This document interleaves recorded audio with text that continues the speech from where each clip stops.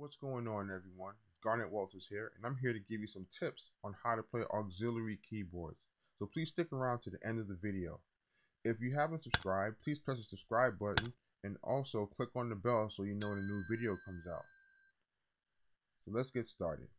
Playing auxiliary keyboards, also known as playing aux or playing second keyboards, is a very important role that sometimes gets looked down upon because it's not the main feature. Auxiliary keyboards help to support the other band members and also the other singers. I find that auxiliary players create moods with their sounds, and they help to accentuate melodies and create awesome lines. So in this video, I'm going to use the song More Than Anything by Lamar Campbell. So the song More Than Anything is a ballad, so I'm not going to be using any crazy stints and stuff, which leads to my first tip. The first tip is to know the sounds that you're using. So in this song, I'm going to be looking for sounds that work for ballads.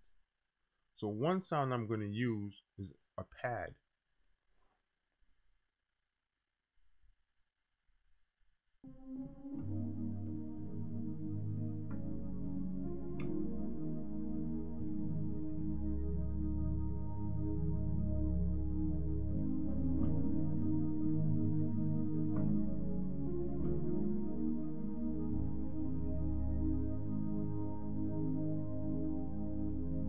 So I'm using the pad because it fills up a lot of space and it has a warm texture. So after I use the pad, I'll probably add some strings to it to kind of brighten the sound up a little bit. And when I bring the strings in, I'm not going to just crank up the volume. I'm going to fade it in gradually. So this is what it'll sound like.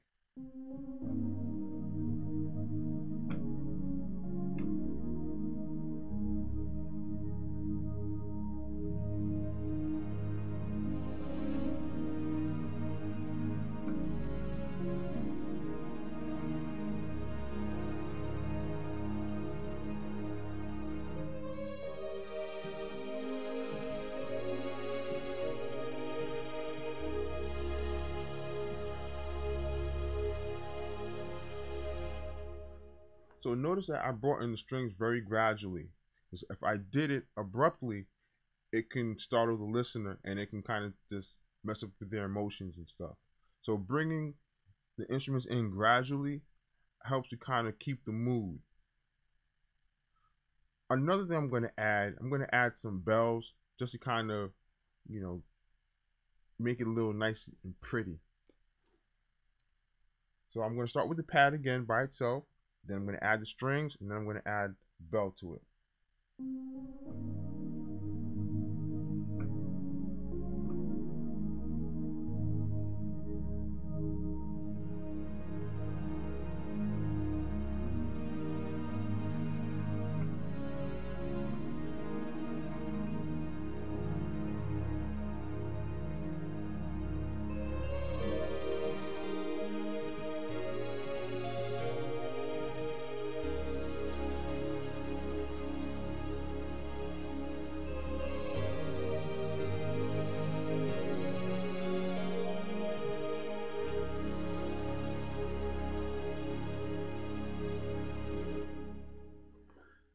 Now I'm playing that chord progression and I'm not really straying away and adding other things in terms of like counter melodies and things like that, because the other keyboard player has that covered and the guitar player is probably going to do something as well.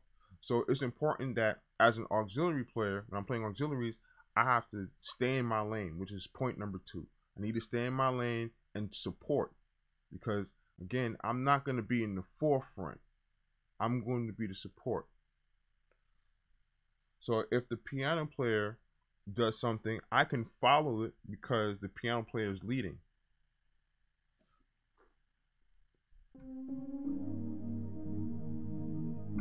So for the most part, I'm going to stay right here.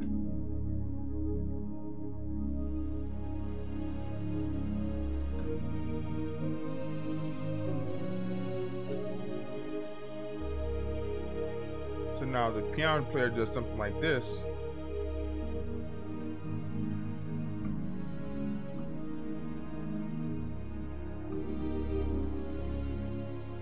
Now, if the piano player does that kind of move, I can follow that move. If the piano player doesn't do something there, I can do it if I want to, but for the most part, I'll just stay in my lane and have the piano player and whoever else is, adding colors, let them take care of that.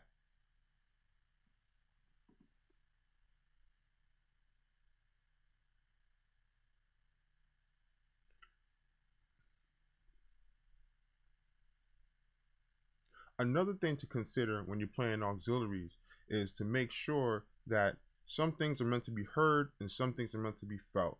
So that was some advice that I got from a really good friend of mine. So if I start off with the pad,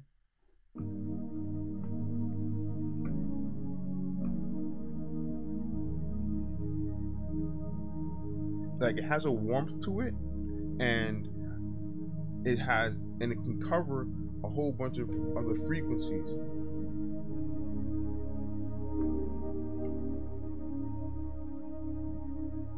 Now, if I had turned it up like this, really loud,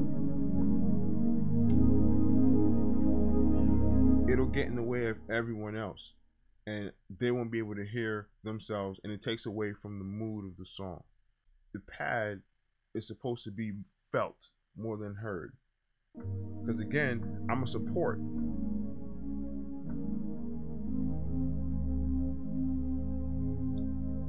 So the listener, they know that there's something playing, but they know that it's not the feature, that it's just going to help support. So when I add the strings, and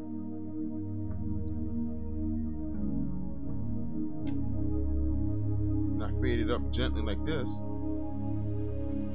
gradually, the listener will know that there's a new instrument that's being introduced, but it's not going to get in the way. Like, they know that it's strings, but they feel it instead of like hearing it, because it's not the feature.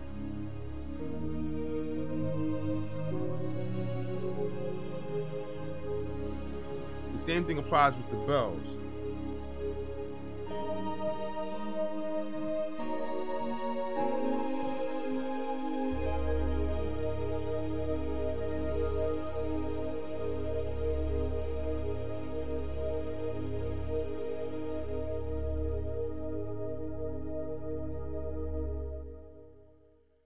So I hope that these tips really helped. I found that they were really helpful to me when I had to learn to play auxiliary keyboards. It's an important skill to have because you have to be sensitive to what's going on musically as well. If you stuck around to the end of this video, I'd like to thank you for sticking around. I really appreciate your support. Also, again, please subscribe and press the like button. And also, if you want to comment, please feel free to type in the comment or something. Or if you have any tips that you want to share, please feel free to write a comment or something. Again, thank you for watching and have a great day.